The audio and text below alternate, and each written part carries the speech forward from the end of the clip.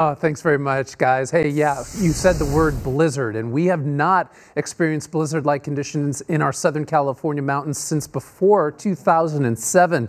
So we're getting ready for a historic event that's going to come through Southern California for much of Friday. And as we start the day on Friday morning at about 4 a.m., the mountains of Santa Barbara, Ventura, Los Angeles County, we will experience blizzard-like conditions for these particular mountain communities here in Southern California all the way through Friday into Saturday. Should expire by about 4 p.m. on Saturday afternoon.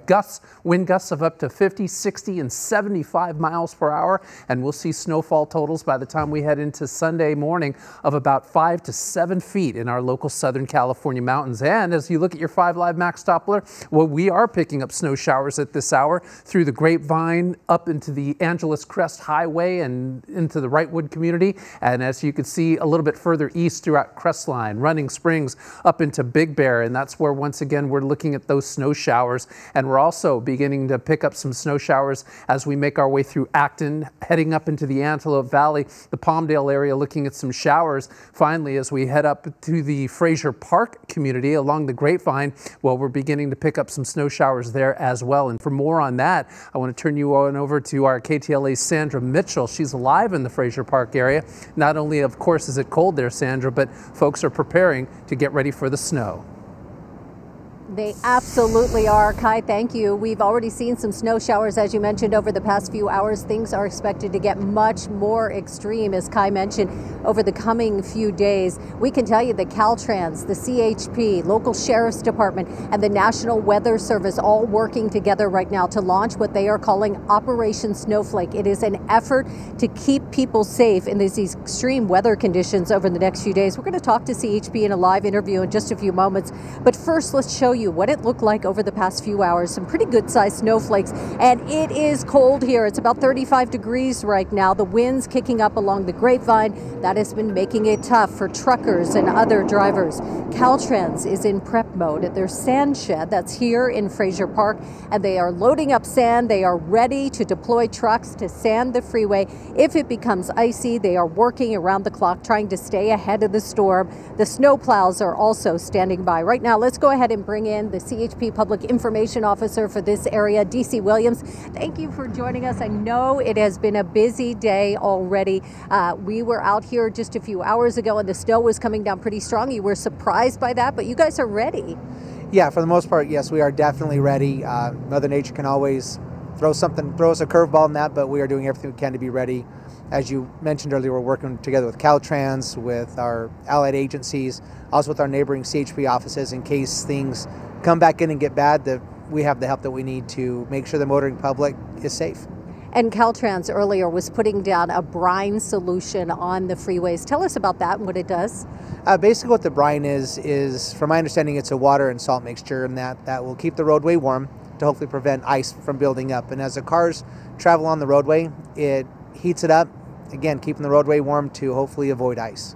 I know a lot of people have been coming through you here and they've been asking you, when are you going to shut down the Grapevine? And the answer is, you don't know, right? What are you looking for? And if people are trying to get out tonight, they want to get on the freeway and get out of town, perhaps an early start on the weekend, what should they be carrying with them in their vehicles? Yeah, it is unpredictable. We can't predict when we're going to shut it down. We're watching the roadway conditions. If it gets icy and vehicles aren't able to travel safely up and over on the Grapevine, then we have to shut it down. If they are looking to leave, be very cautious leaving at nighttime, because that's when things are a lot colder, more probability of ice. So if they are leaving, make sure you've got a full tank of gas. Make sure you've got an emergency kit with you with snacks, water, blankets in case you get stuck in a closure, or if there's an accident and you're stuck in traffic. Definitely travel slow.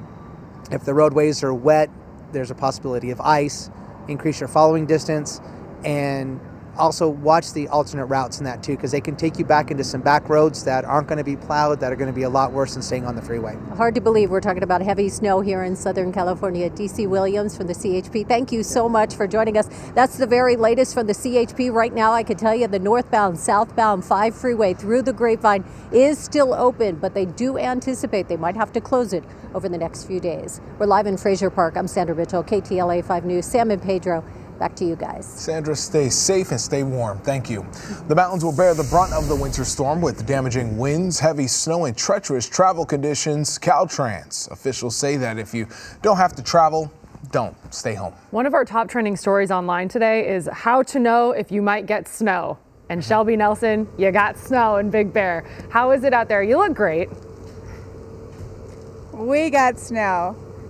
Just a little bit. No, I'm kidding. No, there's a ton of snow out here. It's freezing. You can bet if it's cold down there, it's freezing up here. At last check, it was 22 degrees, and you can see it for yourself just how much snow has been falling. It's been continuous. Beautiful, of course. I mean, aside from the beauty this has to offer, of course, very dangerous conditions, especially if you are heading up the mountain. And as you guys said, it is very dangerous. Caltrans is asking people to stay at home if you did have plans to come up here. Freezing temperatures and falling snow, the winter storm creating a powdery paradise blanketing all of Big Bear. We're going to be doing the inner tubes, up down Alpine Slide, and we have some sleds and stuff like that. Several people heading up the mountain and stopping to put on chains before the checkpoint. Tammy Ulrich and her family are coming from Ventura and made it just in time before the heavy snowfall. I was to come back down Friday, but I think there's going to be a problem. So I packed a few extra things just in case. And those things might actually come in handy considering the fact that Big Bear will be getting hit the hardest between Friday and Saturday. We'll be talking about 1 to 2 inches of snow per hour, and we'll be talking about 2 to 3 feet of snow by Saturday evening. Pauline and Rich Downing are winging it. They just got in from Australia for the World Rugby 7 series in LA this weekend.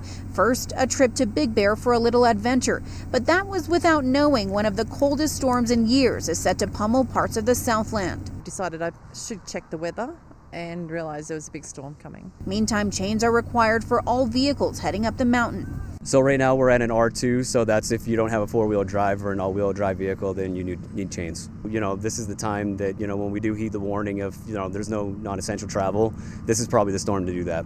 Stay home. Yes, stay home, please. And guys, as you can see, it's really coming down out here. Again, it's been continuous like this throughout the day, and we are going to continue to see this through the next few days, according to those forecasters. Now, again, they also say that we're going to be getting snow in those lower areas as well. Could even see them in Fontana as well as Rancho Cucamonga. Reporting live in Big Bear, I'm Shelby Nelson, KTLA 5 News. Yeah. Get in the truck. It's tough, especially when you see if she's dealing with these conditions just standing there. Imagine when you're driving through the region. It's certainly dangerous. Thank you so much, Shelby.